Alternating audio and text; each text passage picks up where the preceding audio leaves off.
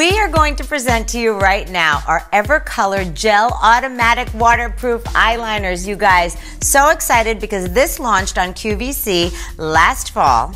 And it went cray-cray. And we are now bringing to you 5 of the best shades here at Ulta. The shades are beautiful, as you can see. I'm going to show you how they go on unlike any other eyeliner out there. First of all, I like to call these extra glidey. What does that mean? They're almost like the feeling of a wet eyeliner, meaning a liquid liner, but it is a gel. So see how I barely have to touch Joanna's lid to get an amazing full coverage? They also are super duper blendable. So if you do want to take a little bit of time to just kind of smudge them out and get a great smoky effect, which I love, you can certainly get that. So I'm starting with the Onyx right here on top on Joanna's upper lash line. Look how quick and how easy that went on.